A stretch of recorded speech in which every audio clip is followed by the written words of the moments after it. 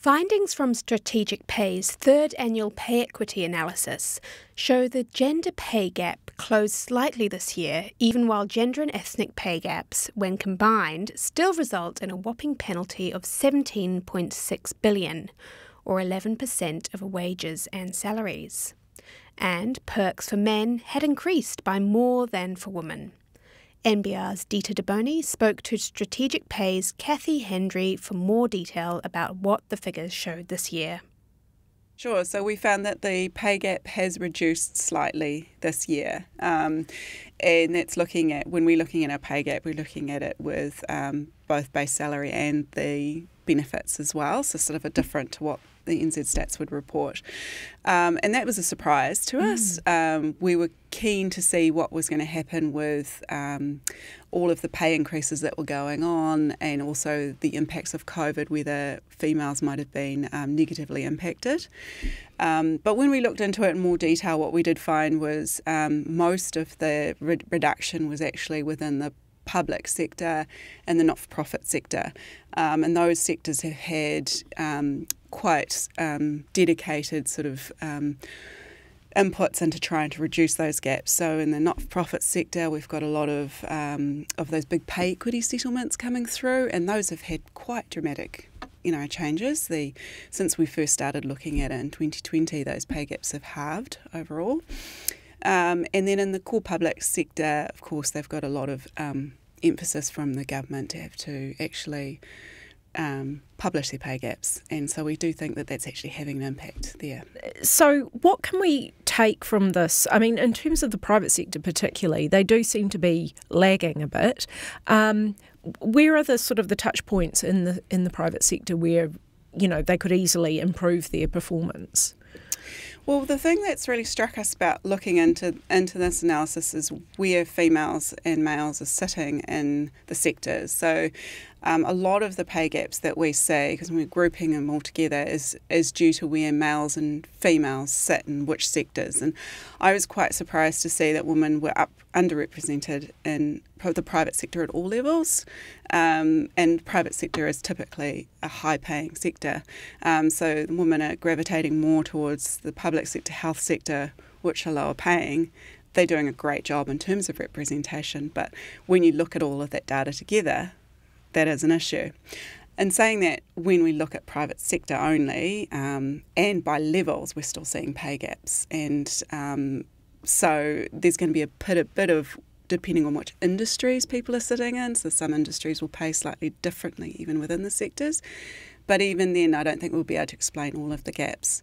So the lessons for us would be saying, actually start looking. So start measuring your gaps and trying to understand what's going on, and checking to see whether unconscious bias or other things are impacting your pay decisions, and look to try and address that. I mean, a lot of our readers say, women have children, they take time out of the workforce, this is just a natural outcome of that, and I'm sure that reason has been given many times by many people. What is the truth to that argument? There's some argument, and I'll often sort of have people say, well, there's no such thing as a pay gap because of, like I say, women leaving the workforce, and it's just they're choosing not to take those roles. But then, when you consider that men and women enter the workforce in equal proportions, why do we say such a dramatic drop-off? And why aren't women being encouraged into these sectors that we know are well-paid and we know that they can do it? But then also, when you actually look into it, you can't explain some of these gaps. Our analysis looks at by job size as well, and so we're saying comparable like for like, and yet there's still gaps. So I think there's a bit of, in the work that I've done, often it's crept in over time. You can't remove organisations from society, and there's, societal changes and pressures. There's arguments that men might go in and argue strongly when they enter a role, whereas women expect to see pay increases by showing that their proof is in the pudding. Right. But the trouble is, if you come in on a back foot, they don't necessarily correct that over time. And so it sort of becomes a bit of a self-fulfilling prophecy. So yeah, I think it's there's not a simple answer there, but there is definitely a pay gap, and it's not just a case of women choosing to take break. Right. There's more. There's not that same opportunities that you see for women versus men. That's really interesting. That might explain. Now, tell us about incentives. I noticed in this data, or I thought I noticed, that incentives for women have kind of dropped while they've gained for men over COVID. Is this because there's a shortage in the labour market and men come in with a much stronger set of demands, like you've just said? Yeah, it could be. They could be arguing harder. I've seen instances where when you've got sort of discretionary payments that men might be better at negotiating and they might get better. Though there's been some studies to show that women ask just as much as men and don't necessarily get the same. So that's interesting.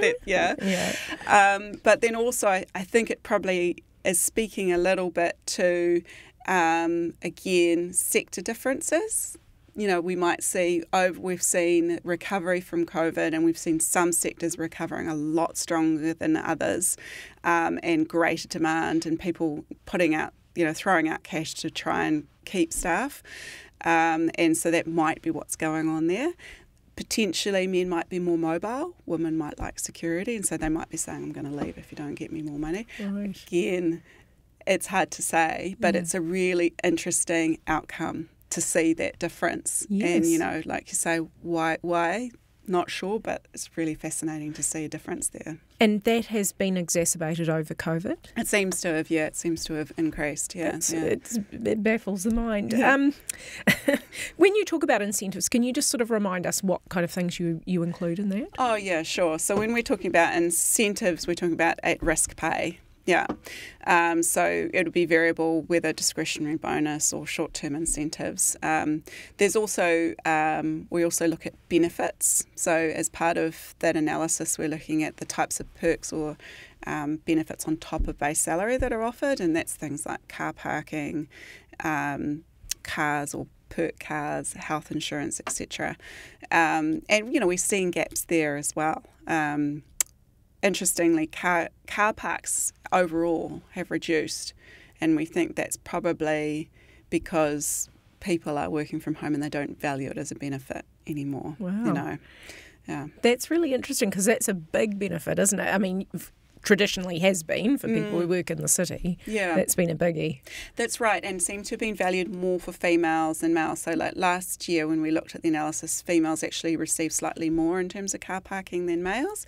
And we thought, they probably actually value that benefit if they're more likely to be the primary caregiver needing to pop out of work to pick up kids. Yes. They're not going to necessarily meet the early bird car parking, so the car parks is probably a real perk for them. Yeah.